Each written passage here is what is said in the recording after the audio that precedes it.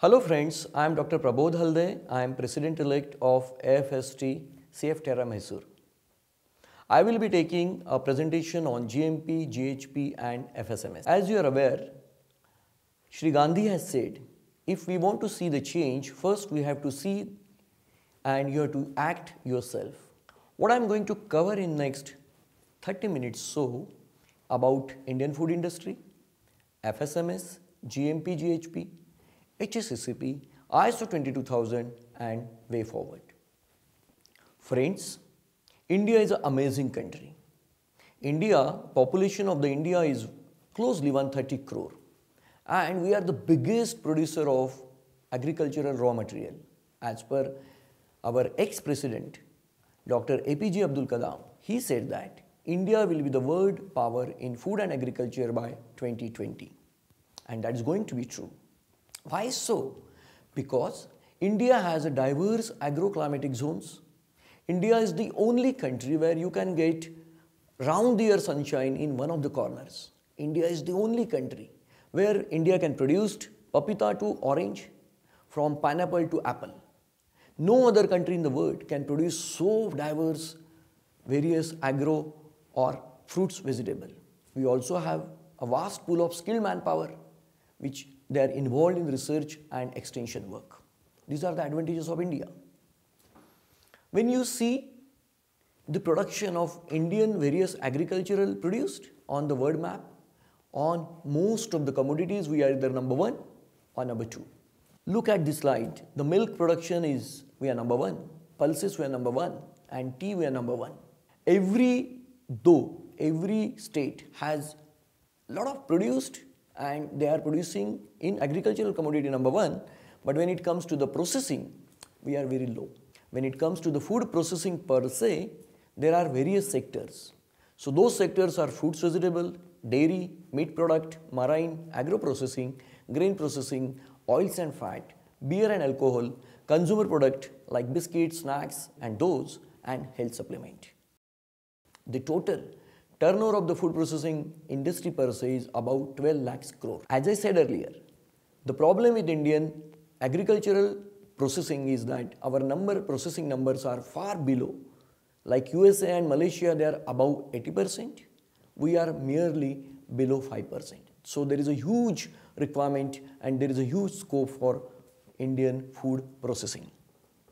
Coming back to the FSMS, Food Safety Management System is a continual activity. It is not a stationary event. It is a continual journey. So, if I have to comply with the basic food safety regulations, once I am a license holder, I have to comply with the basic regulation. It starts with the basic regulation. Then it goes into the GMP and GHP and Schedule 4, which are the prerequisite. Then one can go for HACCP or ISO 22000. And then that individual FBO have to take it for continual improvement at the newer height. And ultimate aim is a consumer safety. Now let's look at a prerequisite GMP and GHP. Good hygienic practices. It's called as a GHP. The word GHP has been derived by Codex Alimentarius Commission, and the codex has been created in 1963 by a combination of FAO and WHO. They have given a code of practices as what code of practices the industry should follow, what are the code of practices under good hygienic practices. It's called as a GHP. There are basic 8 requirements of GHP as the slides is showing: primary production, establishment, design and facility, control of operation, establishment, maintenance and sanitation, establishment, personal hygiene, transportation, product information and consumer awareness and training. These are the 8 basic GHP requirements, and every FBO, food business operator, needs to meet those requirements.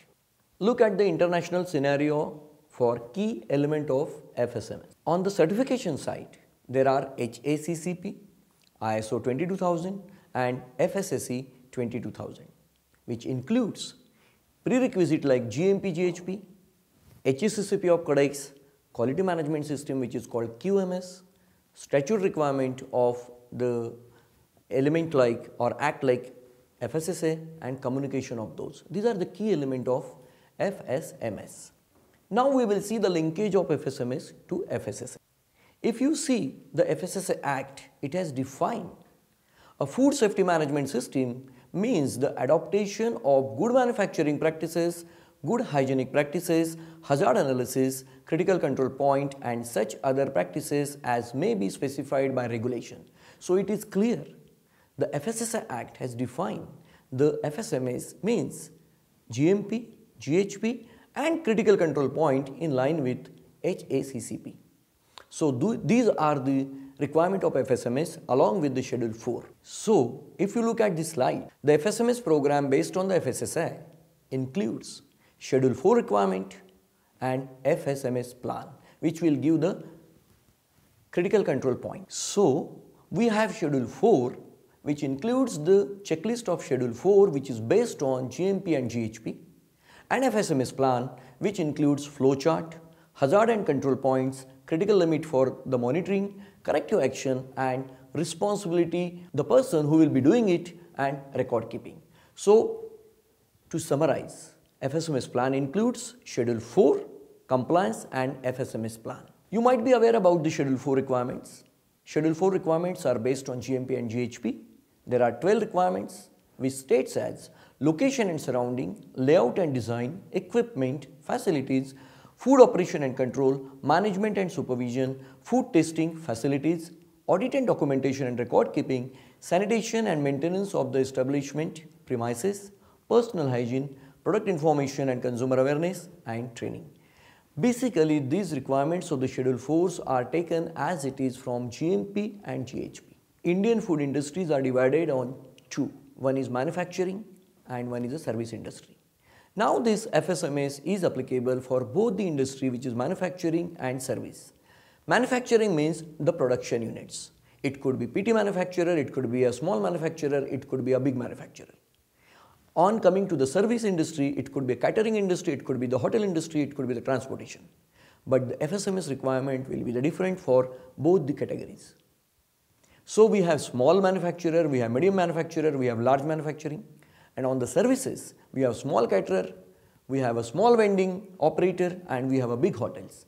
But the FSMS requirement, the principles will be the same, but the requirements will be the different.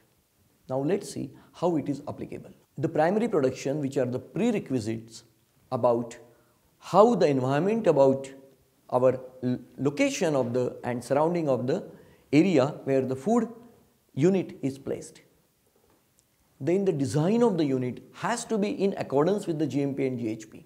Like if it is a dairy, all the surface which is coming into contact with the milk should be made SS. So these are the requirements. It's called as a design and facilities. The water logging should not be there, so the water there has to be slope. So these are the requirements. The facility like air, water, steam and lighting should be adequately available. These are the few pictures. You will get a clarity how the unit should look like. So the people are wearing the head gloves, there is an apron and also there is a pesto flash in the facility. Control of operation means the raw material and the finished product. The movement of the raw material and the finished product should be separate because there should not be any cross contamination. Look at the maintenance of equipment. A person who is doing a maintenance, he needs to keep the equipment also in the clean condition. All the materials, whatever he is using should be the food safe material. Otherwise, there is a contamination coming from the various maintenance activity. A storage has to be properly kept. You look into this diagram and picture, there are the tags. The bins are available which are kept on the pallets. They are not directly contacted with the floor. They are properly maintained. There is a GMP requirement and also the FIFO is being maintained first in, first out. Pesto flash has been mounted properly on the wall to kill the pest. There is a rodent control which is called as a pest control to trap the rodents. So in the diagram you will see that there are two rodent controls traps are available, so the rat will get trapped in this rat trap. Sanitation is most important, and in India generally people actually take the shortcuts and they don't clean their hands. Sanitation is a very key activity for entering into the production, and for that 70% isopropyl alcohol is being used to kill the microbes and to make your hand clean. Establishment personal hygiene, it is very, very important. All the people working in a manufacturing unit, all the industry of the catering also need to have a health status report, illness reporting, personal cleanliness. These are the very, very important because person can be a carrier of the various disease to the food. So it is very, very important. All the transportation of the material, a finished good or raw material, needs to be maintained as per the requirement. So if you are transporting ice cream, the temperature of the vehicle to be maintained below 4 degrees, otherwise ice cream will melt. If you are transporting onion, it cannot be clubbed with the apple. So these are the basic requirement of the transportation. So these are the how to load the containers, how to keep the gap between the two crates, and how to make the air circulation as per the requirement is also been given in the schedule 4. Product information and consumer awareness is the most important part because the product, whatever you are going to sell, consumer should be aware about it.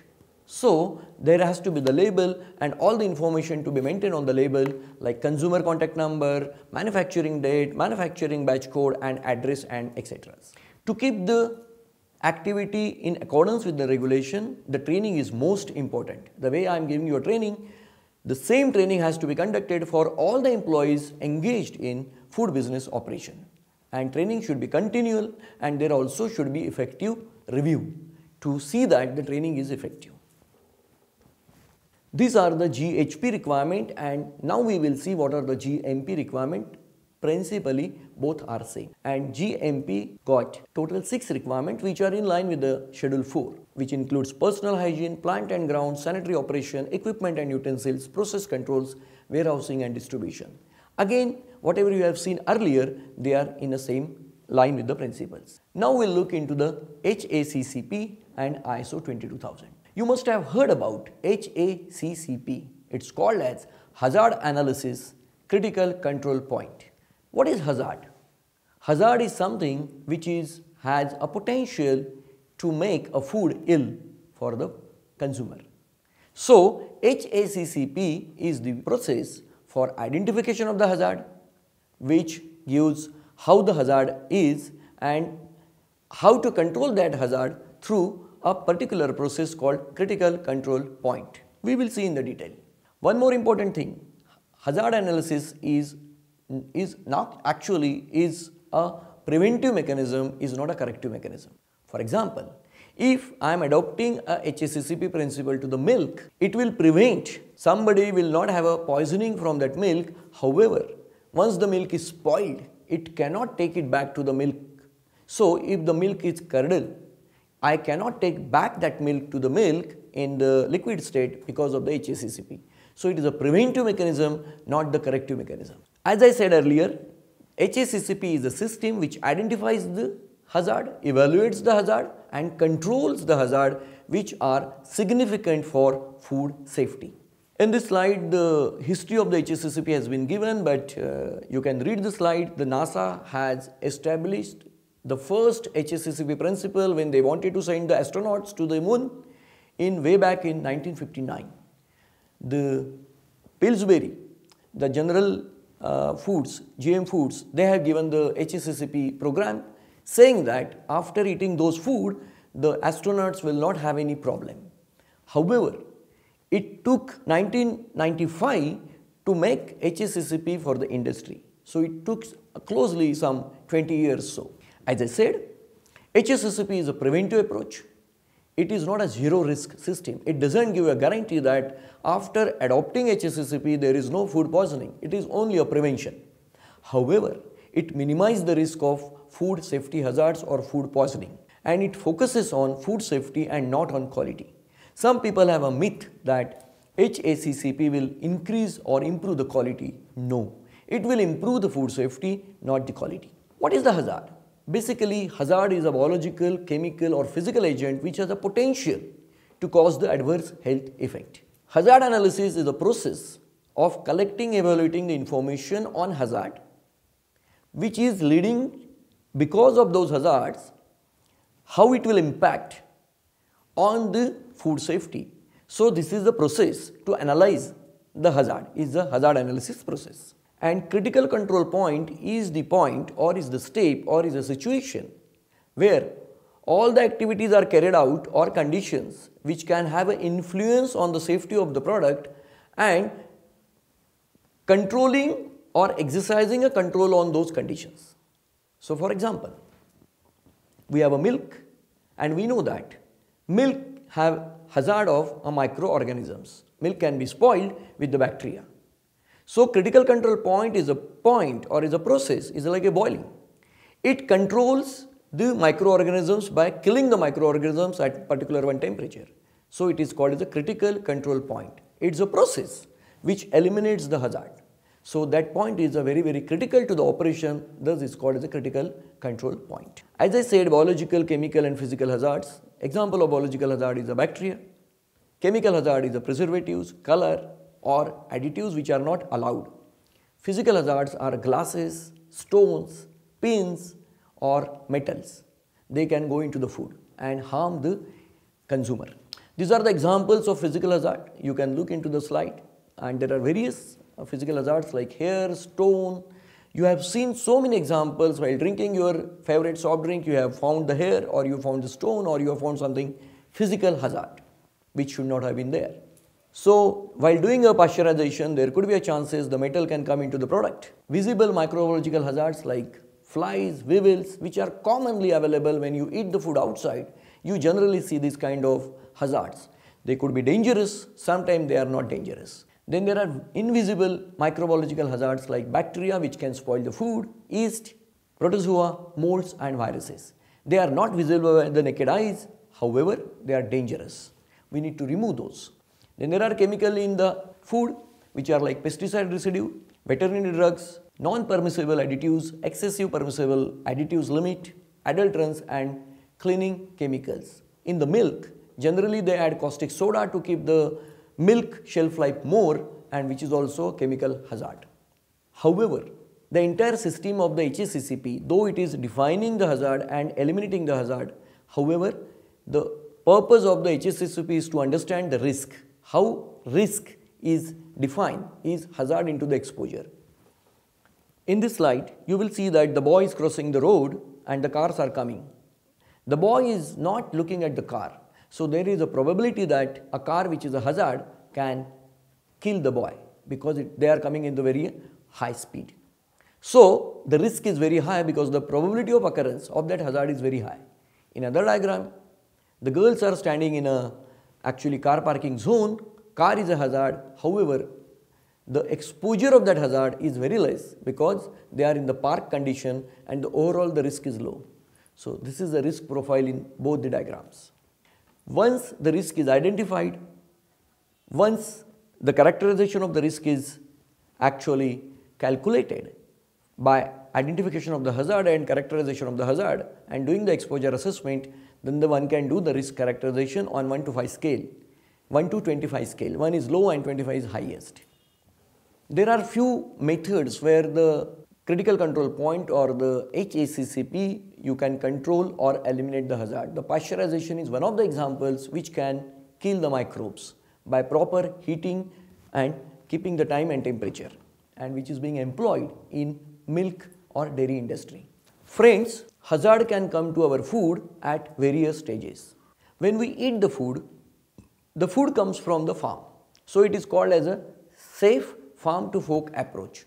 How it can come from the farm? It can come from the farm through the transportation, to the landfill, to the industry, to the crop contamination, during processing and during retailing. It can come at any stage. So the proper approach of the HACCP and FSMS is taking a stock of the situation and controlling the hazard or eliminating the hazard at each value added stage. The last portion of the presentation is on ISO 22000 or FSSC 22000. What actually this ISO 22000 have done, they have combined the HACCP system along with the quality management systems and interacted with both the elements together and given ISO 22000.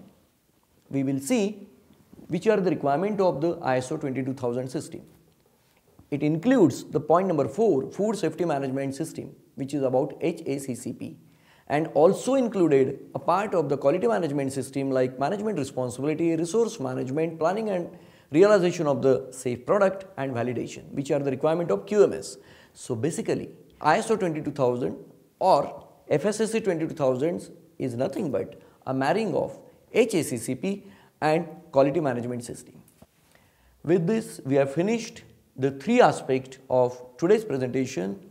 One is prerequisite like GMP, GHP, HACCP and ISO 22000. Thank you.